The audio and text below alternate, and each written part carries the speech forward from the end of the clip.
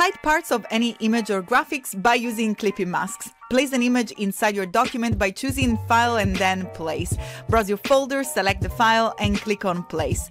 Then click and drag your cursor to place the image on the artboard. Press the letter L on your keyboard to activate the ellipse tool and click and drag while holding the Shift key to create a perfect circle. Now click on the circle to select it and drag it over the image. If your shape happens to be under the image, you can quickly bring it to the top by using the Shift-Control right bracket shortcut on Windows. That's Shift-Command right bracket on a Mac.